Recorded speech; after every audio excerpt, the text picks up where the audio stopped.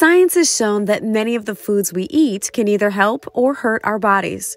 When our diets are filled with foods that are high in unhealthy fats and low in nutrients, over time, this can clog the blood vessels in our hearts.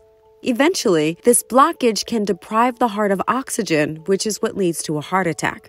Fortunately, eating nutritious foods like peanuts can help.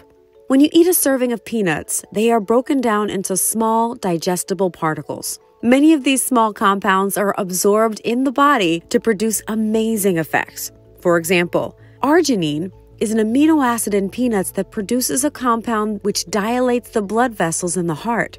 This helps to reduce blood pressure and makes it easier for blood to flow through, thus lowering heart disease risk. Peanuts also contain antioxidants like resveratrol. This powerful compound prevents plaque from progressing and rupturing on the artery walls.